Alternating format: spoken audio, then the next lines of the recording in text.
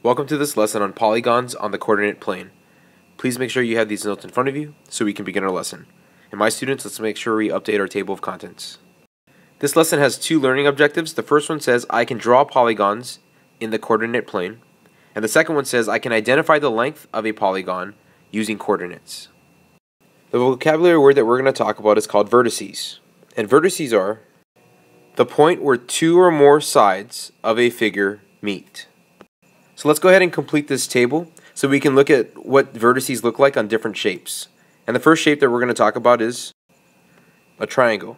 And a triangle has three sides. And the number of vertices on a triangle is 3. So let's look at an image of it. An image of a triangle has 3 sides. Now the vertices, here's one vertice because that's where two lines meet. Here's another vertice because that's where another two sides meet. And here's the third vertice where another two sides meet. The next shape is a quadrilateral, and a quadrilateral is any shape that has 4 sides, because the word quad means 4. So a 4-sided shape. So a quadrilateral has 4 sides, and it also has 4 vertices. So let's go ahead and draw a picture of it. Here's an image of a quadrilateral because it has 4 sides. Here's one vertice, the second vertice, third, and fourth vertice. The next shape we have is called a pentagon. And a pentagon has 5 sides. It also has 5 vertices. So let's go ahead and draw a pentagon. Here's one side, 2 sides, 3, 4, 5. And then I went and labeled the different vertices on this pentagon. Notice there are 5 dots. That's where all the lines of the shape meet. Our next shape is called a hexagon. And a hexagon has 6 sides and 6 vertices. So this is what a hexagon looks like. 1 side, 2 sides, 3 sides, 4 sides, 5 sides, 6 sides. And then the vertices are labeled with the black dots. There's 6 vertices on a hexagon. The next shape is called a heptagon. Now the word hepta means 7, which means we have 7 sides and 7 vertices. And this is what a heptagon looks like. There's 1 side, there's 3 sides, 4 sides, 5 sides, 6, 7. And then I went ahead and labeled the vertices. Notice that there are 7 vertices on the heptagon. The last shape we're going to talk about is called an octagon. And an octagon has 8 sides and 8 vertices. Now the most famous image of a octagon is a stop sign. So here's an image of an octagon. It has 8 sides. And let's go ahead and identify the vertices wherever the lines meet. So 8 vertices and 8 sides on an octagon. So let's use these key concepts to discuss the following examples. For example 1, it says a rectangle has vertices point A 2, 8, point B 7, 8, point C 7, 5, and point D 2, 5.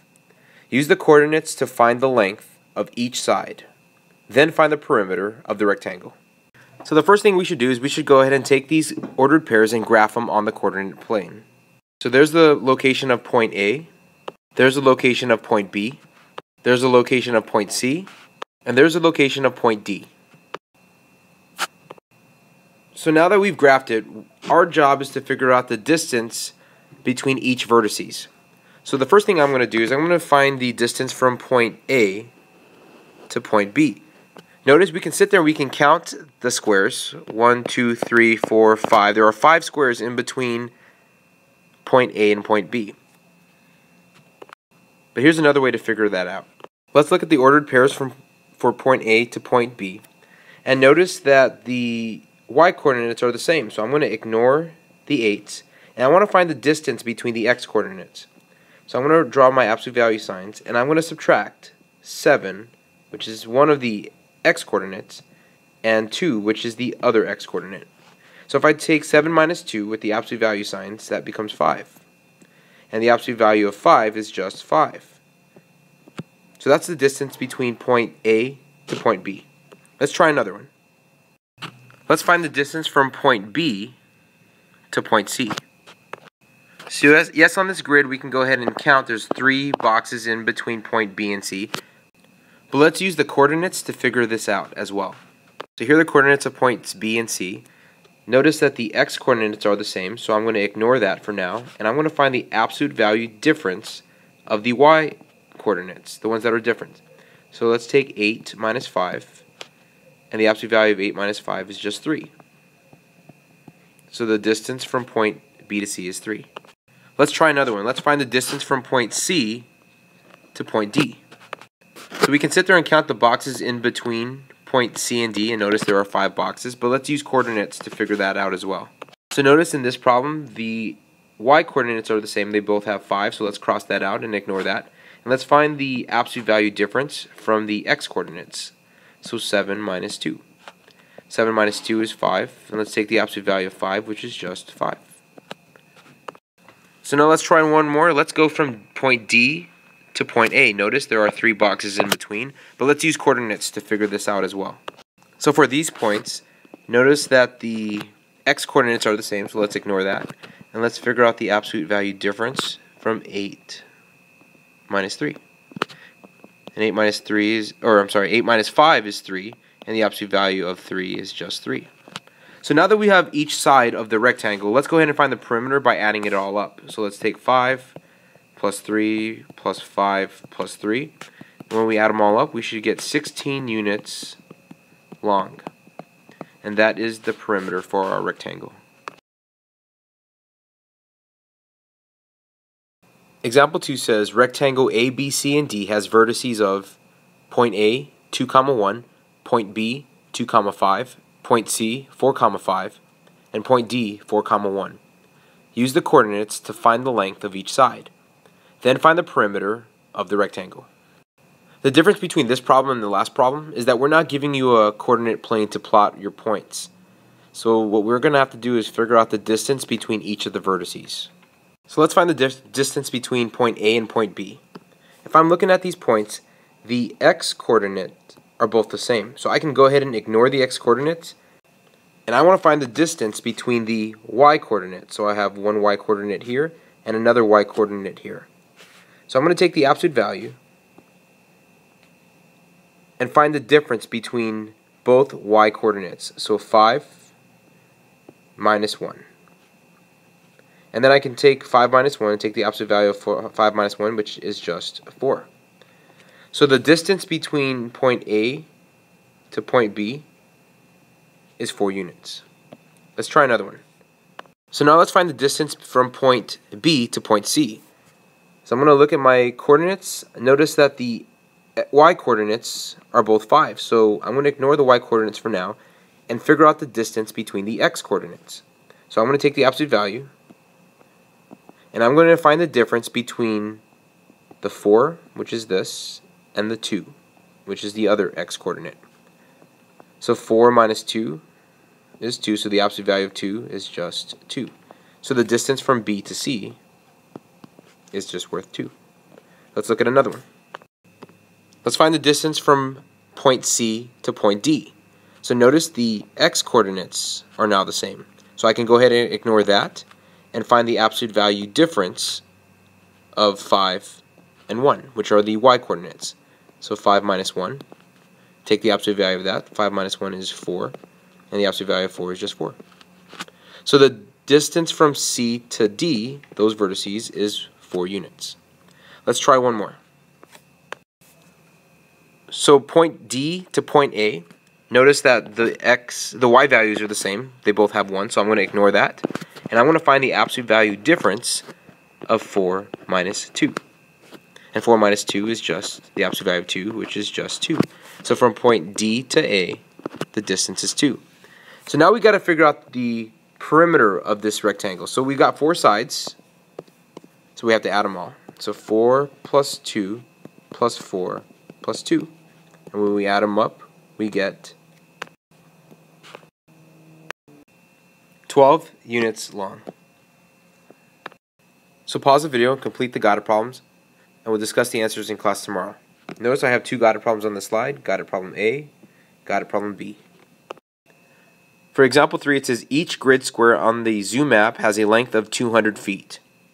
What is the walking distance from the monkeys to the elephants?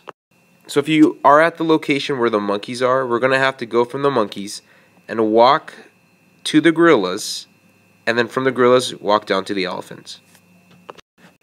So here are the ordered pairs from the monkeys to the gorillas. If you notice, the y coordinates are the same. They both have 10, so I'm going to cross that out and ignore that. And I want to find the distance from the x coordinates. So I'm going to take the absolute value signs, and I'm going to take 7 and subtract it from 0. And the absolute value of 7 minus 0 is just the absolute value of 7, which is just equal to 7. So let's go ahead and figure out how far it is from the gorillas to the elephants now. So I've listed the ordered pairs from the gorillas to the elephants. And I'm going to take note that the x coordinates are now the same. So I'm going to cross out the x coordinates, and I want to figure out the distance from the y coordinates. So I'm going to take the absolute value sign and take 10 subtracted from 7. So 10 minus 7, and the absolute value of that is equal to 3. So if I wanted to get from the monkeys to the elephants, I would have to walk 7 plus 3 units, which was 10. However, it says each square is worth 200 feet. So each little square on this grid is worth 200 feet. So if I'm walking 10 squares, I'll have to multiply that by 200 because each little square is worth 200. So when we multiply 100 times 200, we get 2,000 feet long. So that's the distance from the monkeys to the elephants at the zoo. So pause the video and complete this guided problem, and we'll discuss the answer in class tomorrow.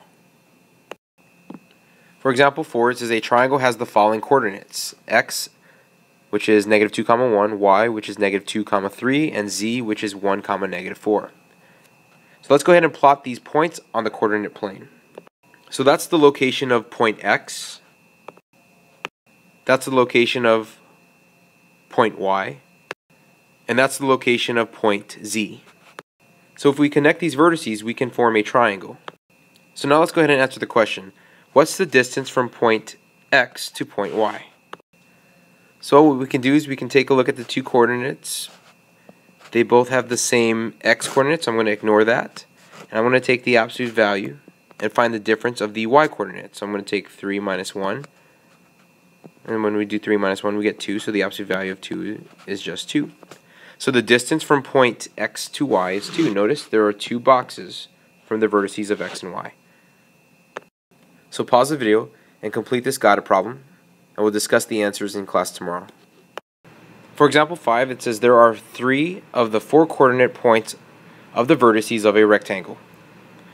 What are the coordinate points of the missing vertex? So if I want to make this a rectangle, there's got to be a point right here to complete the last vertex.